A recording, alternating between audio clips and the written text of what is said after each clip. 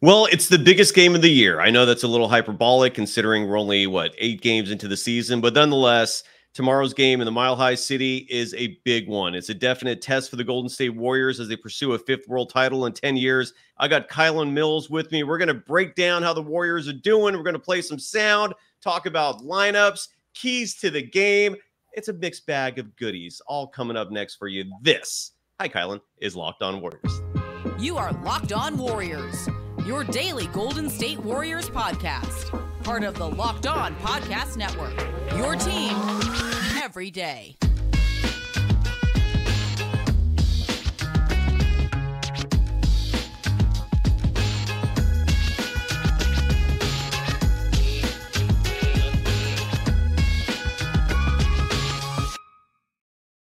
Thank you for making Locked On Warriors your first listen every day. We're free and available wherever you get podcasts and on YouTube. We're part of the Locked On Podcast Network, your team every day. Today's episode is brought to you by FanDuel. Make every moment more. Right now, new customers get $150 in bonus bets with any winning $5 money line bet. That's $150 just on betting on the favorite without a spread. It's that simple. Visit FanDuel.com/LockedOn to get started. You can follow Kylen Mills on all social media platforms.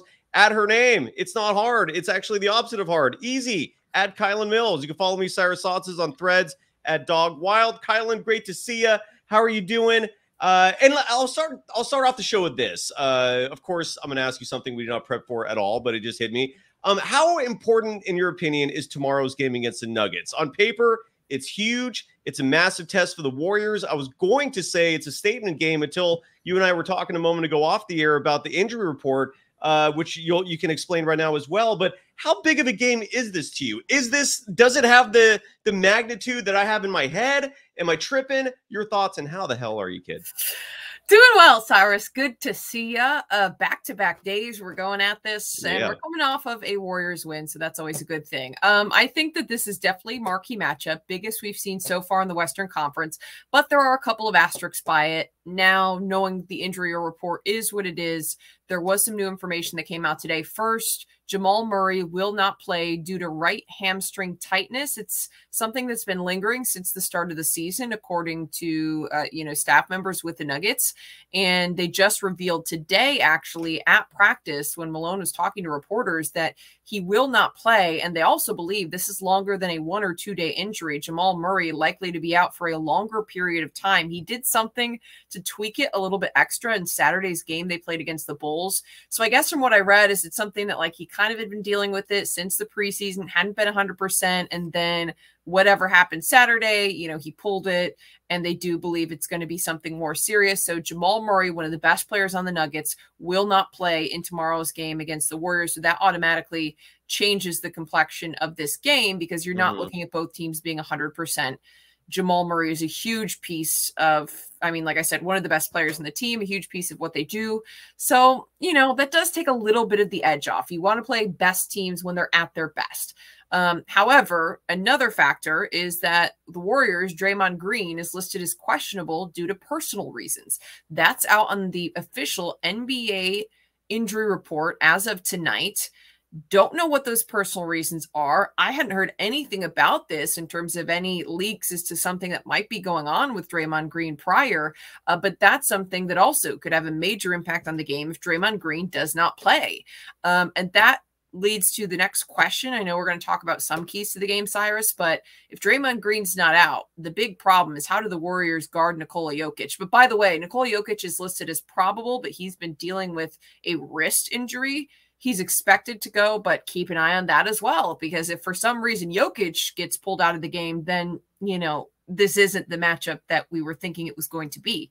But if he does play, now there's a lot of question marks if the Warriors don't have Draymond Green. So to me, a lot of how big this matchup is hinges on what happens in terms of the injury report. That's going to be the big thing to me that makes this a medium game, a big game, a huge game. Already I think Jamal Murray being out takes it down a notch, but will Draymond Green play? And then is Nikola Jokic going to be cleared to go? Probable, yes, but you never know. Things still do happen. So I think that's going to determine exactly how big of a game this is, how good of a litmus test this is for the Warriors. Yeah, it's the Jamal, both those reports are very disappointing. The Jamal Murray news, basically, you know, the way I'm reading that is, okay, so Denver's not at full strength. So if they lose the game, they will not take it that seriously because they're missing their second best player. Yep. And then personal reasons. Like, I'm trying to think of in the past, like what has gone on when a player has missed the game because of personal reasons. Yeah, I agree, D Filipino, who writes in the chat. That's lame. It is. I mean, where are the specifics in that? But whatever. Hopefully, everything's fine with Draymond Green. Green. Draymond just spoke to the media, so like, it's just very odd. Don't know what, you know what I mean? Like, yeah, obviously things come up. Things come up all the time.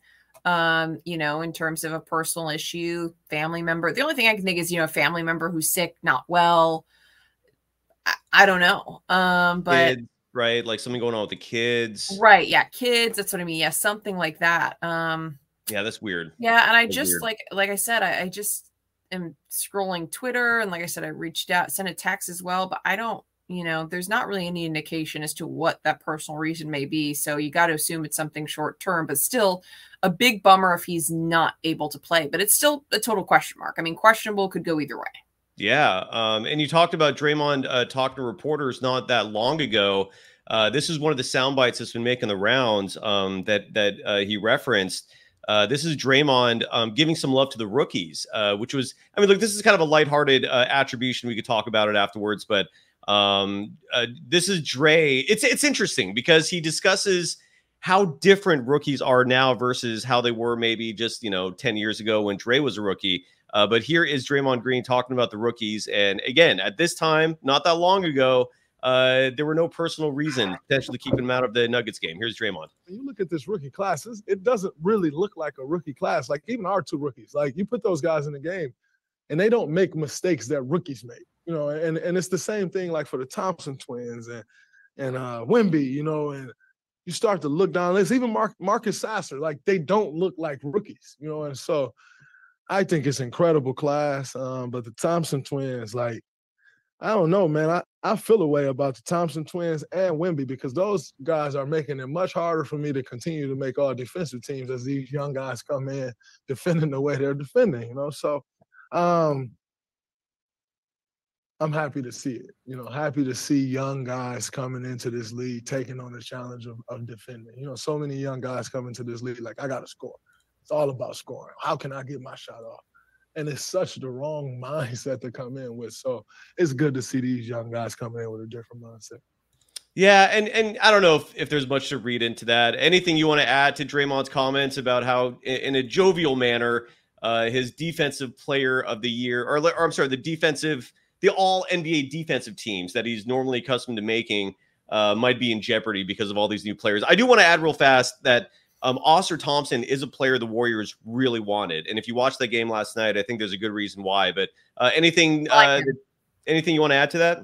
No, I do think there's something to be said about players coming in, especially in this rookie class and playing defense. I like the Thompson twins. Not in this rookie class, but I also just want to add in the Pistons game that I thought Cade Cunningham looks good. And I haven't watched him extensively, but he's gotten a lot of heat on social media and on the internet. I know that his turnover numbers are very high. And I feel like every time I see him, there's someone like bashing him or speaking against him, or the fan base is criticizing him. But I thought he looked good. I liked Cade Cunningham. I don't think maybe he's loose with the ball, but I still thought he just had to do so much on that Pistons team. Like, my goodness, he's handling the ball. He's, you know, getting downhill. He's having to facilitate. He's having to grab boards. I just think with that Pistons team, the way it is and, you know, limping along, he has a big workload for a young player. So, like, to me, the high turnover numbers aren't as big of a concern. I just wanted to mention that since we were talking about young players. I like the Thompson twins.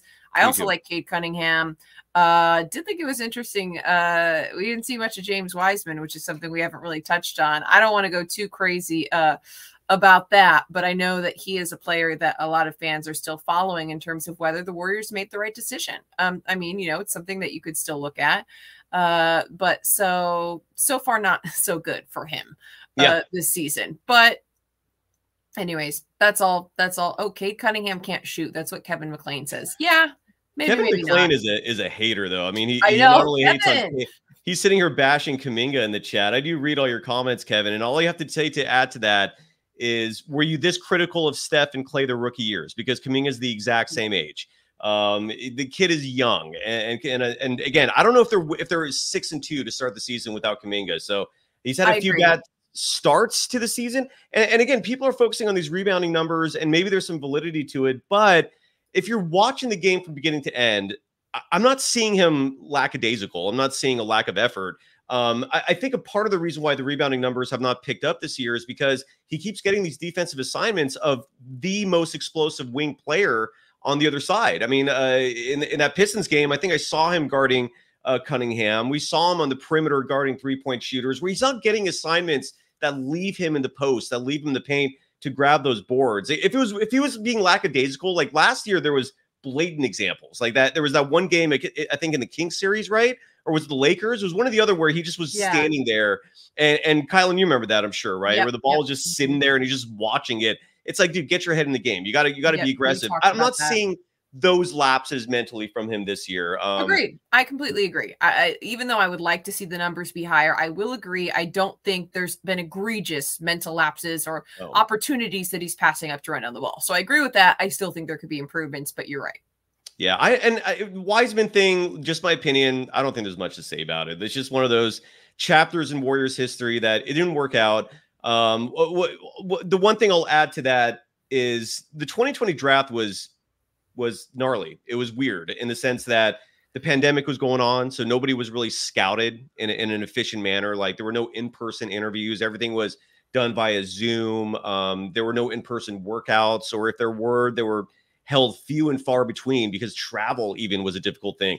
So the scouting wasn't there. The talent wasn't there. To put it in perspective, talking about Kuminga would be the #1 pick in that 2020 draft. Whether or not that implies the draft was really weak or just that's how good Kuminga is, I'll leave it up to you to interpret that. But it's just, what are you going to do? You know, the Warriors blew it. There's nothing really to say to defend the Wiseman draft in hindsight. But we got Gary Payton II back, right? I mean, when I say we, I mean just, I'm not the Warriors. I'm not a part of that, obviously. But, the Warriors got Gary Payton II back, so at least they salvaged that part of it. And when you look at GP2 play this year, I think it's a solid salvage. So I'm going to be positive in that note. Anything else, Kylen, before we come back with our keys to the game for what the Warriors have to do to beat the Nuggets? That's it. We got some keys to the game we do. After this. Absolutely. Let's talk about Prize Picks. Which is daily fantasy made easy. Let me get the old banner out. Where are you, Prize Picks? There you are. And it's all about, again, as I mentioned a moment ago, it's fun daily fantasy sports where you're betting on whether a player will score more or less than a certain amount, whether they'll grab more or less than a certain number of rebounds. It's not just basketball either. You can bet on football players. You can bet on soccer players. You could pick one player from different sports because you got to pick a minimum of 2 players, a maximum of 6 players. And if you nail all 6 bets, you can win up to 25 times what you put in, which is incredible. It's fun. The payouts are super fast and easy. If you've ever dealt with those sketchy, like overseas gambling websites, how difficult it can be to collect your winnings. You don't have that experience with Prize Picks. In fact, I think they got Apple Pay set up. Just tap on your phone, and you get to put money in. You get to take money out. It's super easy. So go to prizepicks.com/LockedOnNBA. If you're in California, it's legal. Go have fun, and make sure to use the code LockedOnNBA for the first deposit match of up to $100. That means whatever you put in when you first start playing, they'll match it up to $100. You have double what you put in to play with. Again, go to prizepicks.com/LockedOnNBA and use the code LockedOnNBA for a first deposit match of up to $100. You are Locked On Warriors, your daily Golden State Warriors podcast. Part of the Locked On Podcast Network, your team every day. Thank you for making Locked On Warriors your first listen every day. For the everydayers, it's the biggest game of the year. Warriors Nuggets tomorrow. I got Hall of Famer Rick Barry joining me for the post-game show. Rick is going to pay close attention. Again, when it comes to basketball opinions, I don't think there's anyone better. The dude knows the game as well as anyone else. So stay tuned for that. But right now, Kylen Mills joins me. Always a pleasure, Kylen. You can follow Kylen on all social media platforms at her name. It's super easy. Kylen Mills. You can follow me, Cyrus Saatsaz, on Threads at Dog Wild. Look at Kevin Prentice is just on fire in this chat. Look at you, buddy. You just love to stir the pot. Anyways, Kylen, keys to the game. The Warriors play the Nuggets. I'm going to get the line in a second, unless you know what the spread is right now. But while I pull that up, in your opinion, what do the Warriors have to do if they want to win this game and really send a statement, not just to the Nuggets, but to the rest of the NBA, that when you're talking about the legitimate contenders for the world title this year, you better count the Warriors among them? What are the keys? I mean, the number one key anytime the Warriors play the Nuggets has to be shutting down Nikola Jokic. He is a player who's so difficult to stop because not only can he score, he can grab rebounds, but then he is an unbelievable passer for a big.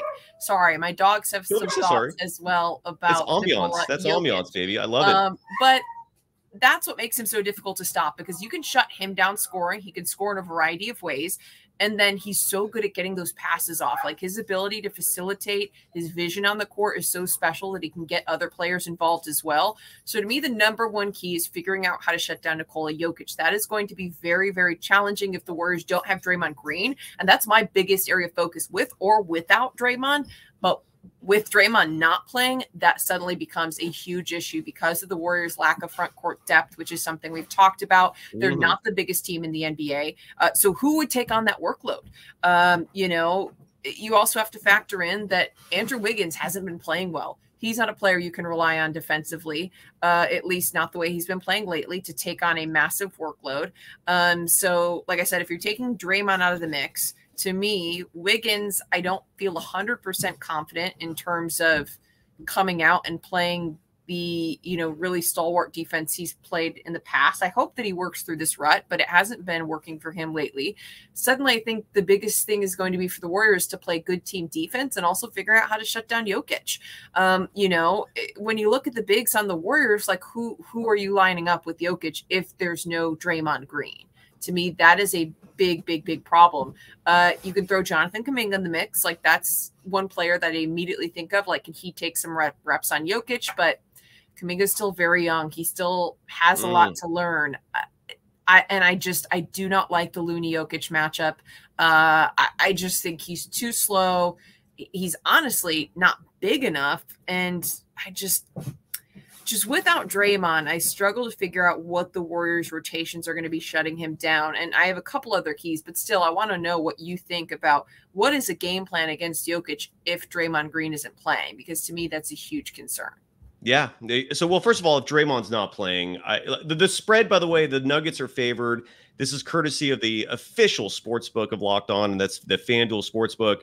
The Nuggets are favored by 3.5. This is despite the fact that Jamal Murray is out for tomorrow's game. That's not a questionable, by the way. I'm seeing a few people in the chat bring up Jamal Murray. He is not playing. He's out. I believe you said Draymond Green is questionable. Is that correct? Questionable, yep. Okay, so we don't know for sure what's going to happen there. 50-50, we don't know.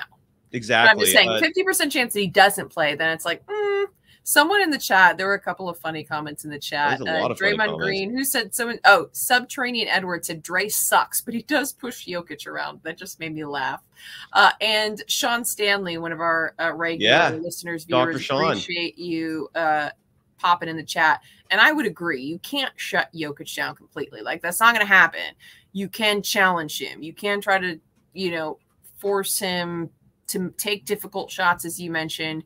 I was going to say you can try to slow him down, but he likes to slow down the game. So I don't know that that necessarily is the exact tactic. I would actually say the opposite. The Warriors should try to run the floor and get transition buckets.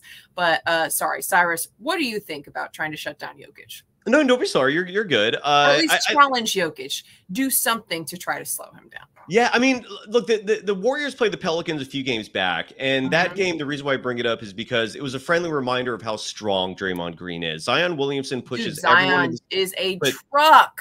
Not with Draymond, though. He was not pushing Draymond around.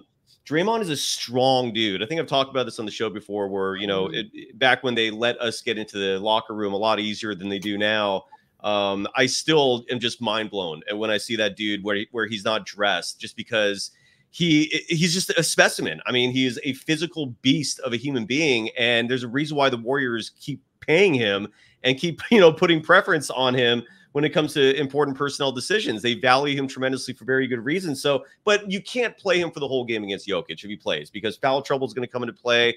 He's going to get exhausted. Jokic will wear whoever defends him down.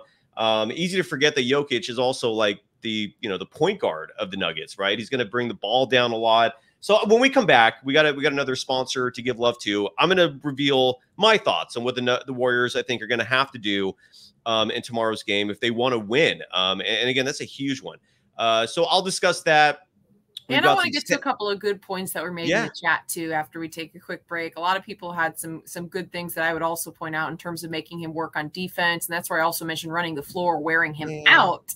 There are some other things the Warriors can do, but the words out of my mouth. Yeah, we'll get to that in a second. Absolutely. But first, let's give some love to FanDuel, the official sportsbook of the Locked On Podcast Network. Score early this NFL season with FanDuel, America's #1 sportsbook. And right now, it's a fantastic promo they got going on because new customers can get $150 in bonus bets, good as cash. It goes right into your account that you can play with in terms of gambling. All you have to do is win a $5 money line bet. What that means is you got to place $5 down on a team to win. It might not be a team. When it comes to money line, yes. So you just have to bet on a team and win the bet for $5. When there's no spread, that means you could pick the heaviest favorite on the planet, whether you're looking at an NFL game, an NBA game, and just win that $5 because the odds won't be favorable, but you'll immediately get $150 in cash. I wouldn't recommend playing the money line for tomorrow's Warriors-Nuggets game because that one is a toss-up. But find a game that's super easy, place that $5 bet down, win your bet, and you get $150 if your team wins. It's that simple. So visit FanDuel.com/lockedon and kick off the NFL season. FanDuel, the official partner of the NBA and the NFL. You are Locked On Warriors, your daily Golden State Warriors podcast. Part of the Locked On Podcast Network, your team every day. All right, one final segment here of Locked On Warriors. You can follow Kylen Mills on all social media platforms at her name, Kylen Mills. You can follow me, Cyrus Saatsaz, on Threads at Dog Wild. You just mentioned a moment ago, in my opinion, the biggest strategy for playing the Nuggets and playing Jokic is to flip the script. And what I mean by that is make him work defensively. That is where a Kevon Looney is a huge detriment. It's not just that Kevon struggles defending Jokic. I mean, look, you're going to have to play him for a while because he is one of your few big bodies. I know someone in the chat said, don't bring up Trayce Jackson-Davis. Sorry, but you're going to have to see him play some minutes in tomorrow's game. He's actually solid. I really wish Kerr would give him a consistent 10, 15 minutes a night. He's not a negative out there. I don't see the Warriors struggling when he's playing minutes. And the more he plays, the more experience he has for the postseason, right? So I hope they play him and give him some minutes. Dario Saric, though, I think is going to be a huge key to this. Not just defensively. Look, he's not going to be able to handle Jokic, obviously. But no matter what you do, you're going to have to make Jokic work. But on the other side, you got to make Jokic play defense. You have to. It's like as good of shape as he may look now, relatively speaking, compared to how he used to be Baby Huey. I mean, the guy looked completely out of shape. The guy did not look like he belonged on a basketball court. At least he looks like he belongs now. But it doesn't mean he's like in tip-top, Olympic athlete level shape where he's running track. Like, you can still wear him down. And if that means running a twin tower lineup out there of Dario Saric and Kuminga, getting Dario Saric and Trayce Jackson-Davis, because TJD does have a decent post-up game. He can actually dribble the ball. I don't know if you've noticed that, by the way. Like, he's got handles. So that to me is gonna be the recipe. Is how are you gonna make Jokic work so that when the third and fourth quarter comes, those 3-point shots, which normally fall for him, he's too tired to drain those consistently. And obviously, you got to play aggressive with him. And then we also got to talk about Stephen Curry, who's got an MVP campaign going right now. I know we're only 8 games into the season. It does represent close to 10% of the total sample size of the regular season, but he's playing lights out. They're going to need that again. I want to, before we get to the Steph stats, there is another component to the Nuggets, though, that has gotten better than the version the Warriors saw in 2022 that they beat in the first round in 5 games. And that's Aaron Gordon. This is where the Warriors really are going to have their work cut out for him. Is let's say you handle Jokic, and let's say somehow he ends up having a bad night, like he scores 18 points, he shoots the ball bad. Aaron Gordon has improved tremendously. That is the 1B of that front court that you got to deal with. And I think that's where a lot of members of Dub Nation, myself included, have expressed some frustration, is that when you're putting together this roster and you're thinking about the elite teams you gotta face up, I mean, the Nuggets have two big guys you got to deal with.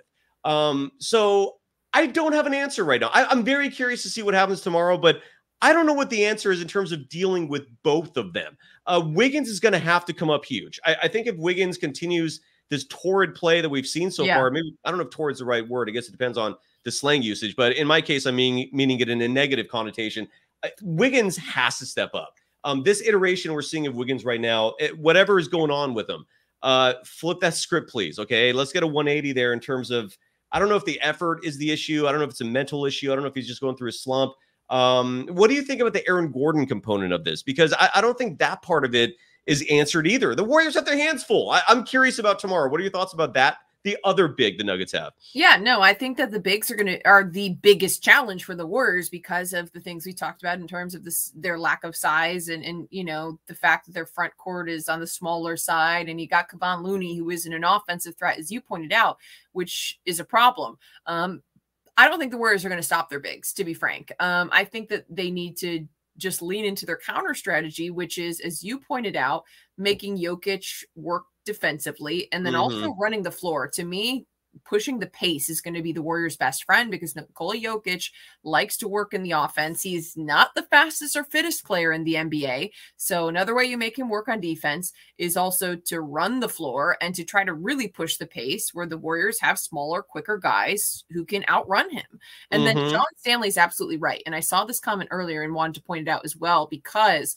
we saw this as an effective strategy in the Warriors Western Conference semifinal series against the Lakers.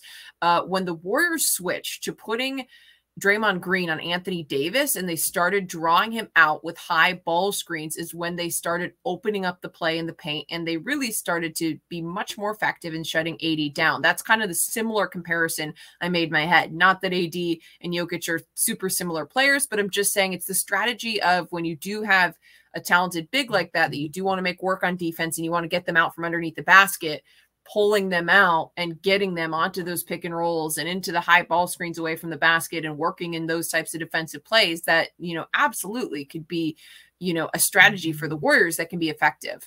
So I think Sean made I think that was a great point. And then I think pushing the pace in transition is going to be super important for the Warriors. Also, being aggressive on the glass. We've seen the last couple games when the Warriors are winning the rebounding battle, they are effective. When they give up the glass by large margins, they make it very difficult to win. And then I also think the other thing you pointed out, and Andrew Wiggins playing well, is going to be huge. Without Wiggins' defensive prowess, that makes me much more concerned, because if he can pick up more of the defensive workload on some of these guys, that just will help the team, the Warriors, massively all the way around. So I think we need a big game from Wiggs.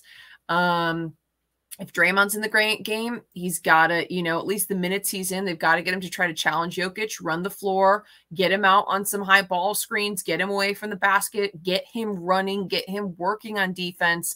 And I think that's all you can do. I don't think the Warriors are necessarily going to stop Aaron Gordon and Nikola Jokic. Like, you're talking about putting in a rookie, Trace Jackson Davis. Like, you know what I mean? Like, I don't know that any of these guys are necessarily going to stop them, as some folks in the chat pointed out. But I think the Warriors' speed and pushing the pace could be definitely key. Yeah. And let's not forget one player that's really stepped it up in terms of being an underrated interior presence for the Warriors has been Moses Moody. Dude is strong.